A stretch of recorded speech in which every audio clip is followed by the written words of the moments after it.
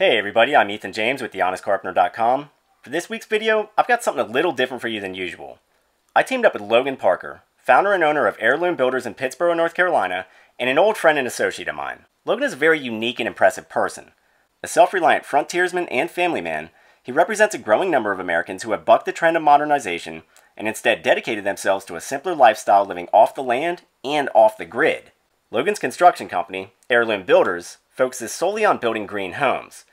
And when I say green, I'm not referring to just the usual standards that have evolved to improve energy efficiency in houses. No, in terms of sustainability, Logan's homes are in a class of their own.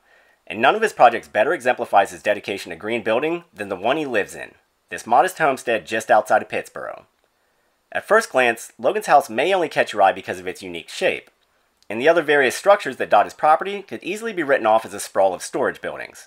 But peel back the layers of this small estate, and you'll find a home so efficient, so highly logical, that it may not have its equal anywhere in America. A truly unique labor of love, ingenuity, and dogged perseverance, it deserves to be seen by anybody who has ever wondered just how green our homes and our lives can really be. So, get ready to see 9 things that you need to know about Logan's construction marvel. This thing's going to blow your mind. But, I'll say real quick that Logan and Heirloom Builders now have their own YouTube channel. I'll link it here, in my end screen, and in the description below. Logan will soon be covering a wealth of topics about sustainability, homesteading, and green construction. You're not going to find a more informed, reliable teacher anywhere. So be sure to subscribe now while he's just ramping things up.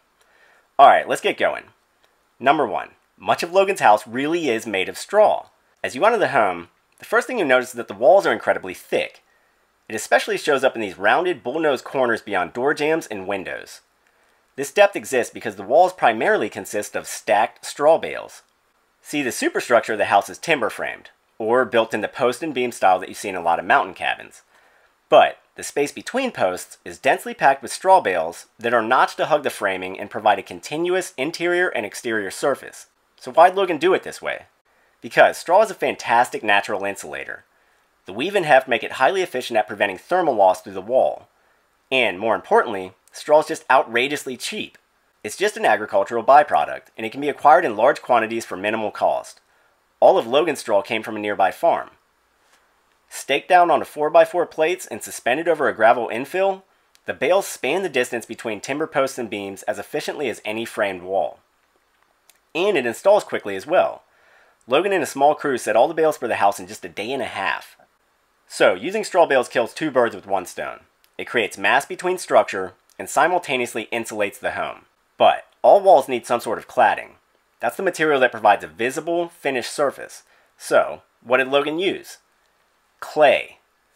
Earth and clay plaster was troweled onto the finished straw bale walls to seal them up. And it's not just any clay. This is the clay that was dug up during the lot excavation for the house. The material didn't go anywhere, it just came up out of the ground and stayed right on the job site until it could be used. This is a hallmark of sustainable building, and a trend you'll come to recognize in all of Logan's work. The clay was sifted through screens to remove large aggregate, then wetted down and mixed with a variety of agents, including sand, linseed oil, boiled wheat paste, and even cow manure. It was then troweled onto the wall by hand. Upward of 40 volunteers helped with this stage in a big work party. This process happens in multiple layers though, with the wall gaining thickness and evenness each time until a final smooth surface coat can be floated on. And the exterior of the house required a slightly different finishing touch. In order to create a surface impenetrable to water, Logan used a thin coating of lime, about 1/8 of an inch thick. You can see the edge of it in this small area that needs patching after some damage to the side of the house. You can even see the hand scoops where deeper layers were troweled on. With all these layers in place, you could hose down these walls and they'd repel water as well as any painted siding. The hardened lime is that effective, but it's also caustic to skin and lungs, so it needs to be applied with protective gear. That's how the home's surface works. Now let's move back inside. And in case you didn't catch it the first time, I'll remind you again right now, Logan's house is completely off the grid. Nothing comes in from the city and nothing goes out. Not water, not waste, not electricity. The house is isolated, cut off, and self-sustained. The processes that make this possible are complex and numerous, and they're also highly integrated with one another. So to speak of one, you sort of have to speak of the other ones as well. Let me try to break it down for you here. The third thing you should know about Logan's house is that it contains some serious batteries. Within this handsome flip-top bench, made by Logan of course, you'll find 8 6-volt batteries run in series parallel to create a 24-volt battery bank.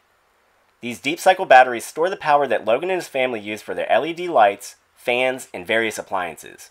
The power for these batteries is drawn entirely from 8 photovoltaic solar panels on the roof. They're pitched at a 40-degree angle to collect maximum sunlight year-round, especially in winter when the sun is low and days are short.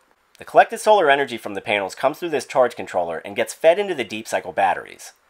Their total collection is only about a quarter of what most smaller houses will use, but Logan's house doesn't need much. His appliances are hand-selected for their low energy requirements, such as this efficient washing machine and this crazy refrigerator. Look, the thick walls maintain maximum insulation, and the unique top-mounted condenser prevents heat buildup that most refrigerators suffer from. This whole thing only draws as much power as a dorm room fridge. Their stove doesn't take electricity or gas. It's an Italian-made wood cook stove with pull-out burner eyes and an oven compartment big enough to cook a turkey. In the winter, this wood-burning stove certainly helps heat the house. But if you never lit it up, it wouldn't even matter, because Logan's home has no problem heating itself. This is where things get really crazy. Most homeowners spend the majority of their utility bill on water heaters and furnaces. It's just pricey to heat things up, any way you cut it. But for these same utilities, Logan spends a grand total of nothing. Not a cent. He doesn't even have to burn anything. His heating, like his electricity, is completely free. So just how does he produce it? Number 4, solar thermal heat. Up on the roof, you'll notice 2 slightly larger panels. These are solar thermal collectors. The panels contain cylinders full of liquid, which is being passively superheated by the sun. A pump in the house pulls the liquid down into a drainback tank, which then feeds it into a water heater. The superheated liquid passes through the water heater by means of a copper coil, inadvertently heating all of the water in the tank in the process. But it isn't done there. Some of the liquid coming down from the thermal panels also passes through a separate closed loop, beginning at these cutoff valves, where it enters the concrete floor. Here it flows through tubing just beneath the concrete surface, creating heat that radiates up the floor to warm the interior of the house. So, everything from the hot water used for showers to the warm air heating the home is created by just these 2 panels on the roof and the liquid-filled tubes that they contain. Other than the pump on the wall, there are no moving parts in this system. It's just liquid going about its business flowing through pipes. It's incredible. Logan says every time he steps into the shower he thinks, I can't believe I'm not paying for this hot water. And as it turns out, he's not paying for the water itself either. The 5th thing you have to know about Logan's homestead is that it contains an ingenious water collection system. As Logan says, if you have a roof, you have a way of collecting water. All of the water his family uses for drinking, showering, and even watering a portion of their crops comes from this cambered metal roof above their heads. See, rainwater flows down the roof into a gutter at the back of the house, and then gets channeled into a vortex filter. It's this black 5-gallon bucket you see here. As water spins through the vortex filter, it passes through screen walls, getting separated from leaves and other organic matter in the process. The leaves fall out of one port, but the water flows into the collection tanks in this silver housing. Here it passes through a basket strainer and a surge tank, and then slowly drains through a biological sand filter, which cleanses the water to an incredible level of purity. Other than a trace amount of sodium and calcium, both of which are good for you, the water that comes out of this process is totally pure H2O.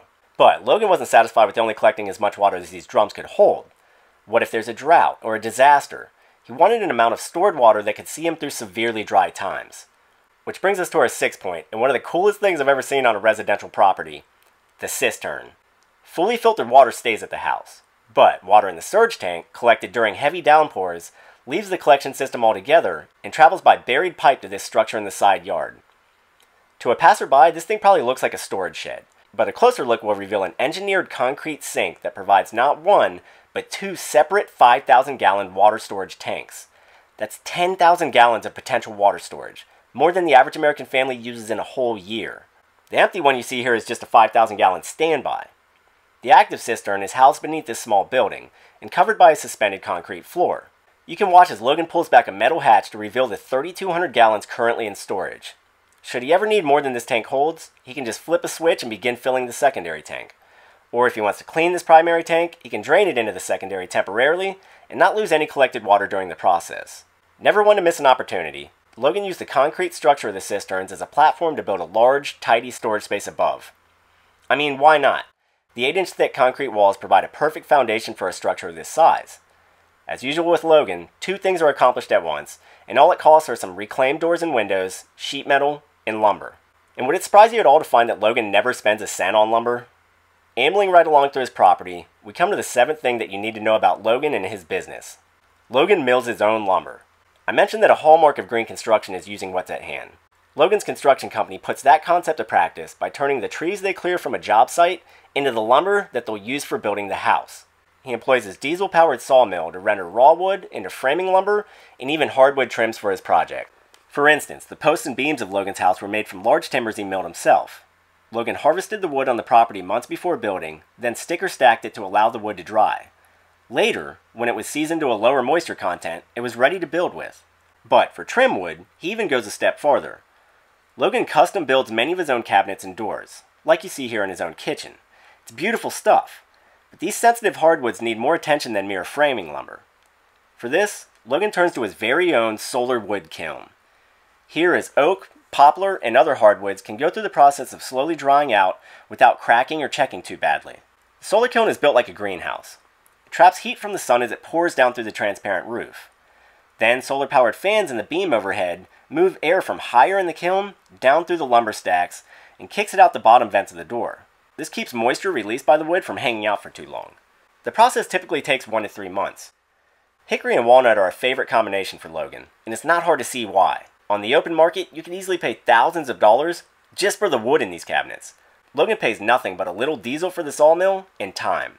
And as you pan around the yard, you come to the 8th and final thing you need to know about Logan and his home. Like many proud homesteaders, he produces much of his own food, from the apiary in the yard, to his pear, apple, and cherry trees, and even medicinal plants like the echinacea. Logan's small property produces upwards of 50% of everything his family consumes, and much else can be bartered or traded for. It gives the place an idyllic, fruitful look, even in the dry spell we're currently facing. A greenhouse attached to his home, and a unique composting system help repair, maintain, and fertilize the numerous crops he has in production at any given point in time. Logan knows as much about horticulture as he knows about construction, and it shows in the complexity and interconnectedness of his crop production. For instance, this composting system is very interesting since it's intimately tied to the sewage and waste collection system in the house. But I'll let Logan elaborate on those things in his future videos because he can explain it way better than I can. As I wrap up this video, I say with true conviction, please do yourself a favor and subscribe to Logan's channel. This guy's a natural teacher.